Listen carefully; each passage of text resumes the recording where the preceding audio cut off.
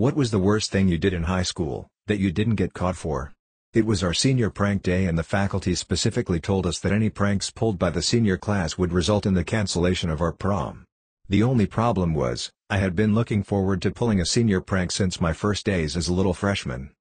Late one night, a friend and I filled up multiple sex dolls with helium. I released them in the school gymnasium. Then ingeniously we wrote a note saying, "Seniors suck. Say goodbye to prom." Lo and behold, not a single senior was questioned the next day, prom remained uncancelled, and every other non-senior in the school had to stay late an hour until the culprit confessed. No one confessed. The sex doll bandit is still at large.